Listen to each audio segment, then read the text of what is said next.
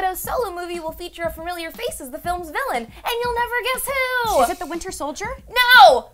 Wait, yes, but how'd you know that? It's in the video's title and the thumbnail, Whit. Damn it, I wanted to be a surprise! Thumbnails are why we can't have nice things. I'm Chris Carr. And I'm Winnie Van Lanningham, and this is No Fun Surprises Wire!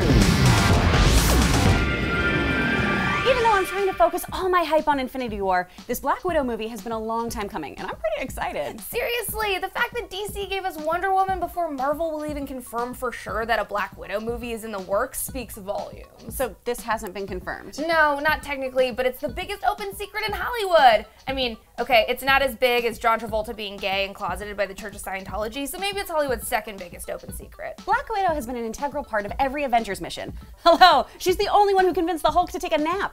But Marvel's so far given almost every major Avenger a solo movie or two, or three, before they even considered giving Black Widow her own. And it's not for lack of material. They've been hinting at Natasha Romanoff's intense past in little snippets peppered in nearly every Avengers movie. Remember that part in Winter Soldier when she admitted that she'd had a near-fatal run-in with Bucky in the past? We might be getting to see that now. Rumor has it that Bucky Barnes will return in an unannounced Black Widow movie, which would be so badass. Oh, I really hope they end up banging, y'all. There'd be so much Soviet love going around. Sebastian Stan even joked in an interview he did with Anthony Mackie that he's gonna marry Black Widow. Ooh, let's start planning her wedding. It's gonna take place in an ice palace in Russia, obviously. Vodka everywhere. Natasha will perform ballet at the reception. Hawkeye can walk her down the aisle. Let's get you down the aisle first, bud.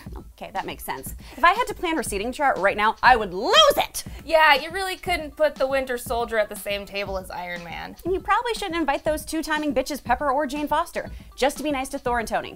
No one should have to run into an ex at a wedding. Pretty sure Black Widow would still be strapped, so I think we're good. Although Say Yes to the Dress Avengers Edition would make for amazing reality TV, I think they'd be safer sticking to a Black Widow origin story for this one. They're in talks about that right now. The Black Widow movie might just be a prequel that takes place where Iron Man 2 left off.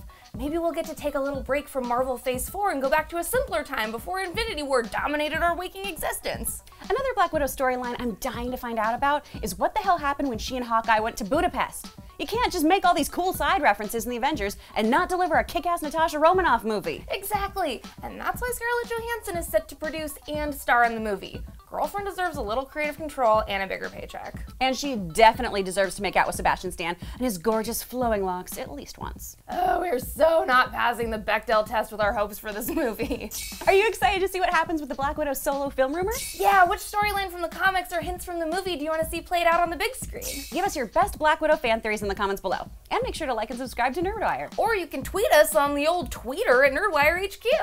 How did we get through this whole script without saying the thing? I don't know, because neither of us got that mad. I think we're both just happy that we're getting a female Marvel solo movie. Okay, get mad at me really quick. I'm so mad! Hey, big guy. Sun's going down. Sun's getting real low. Shit! Sun's getting real low! Oh, goddamn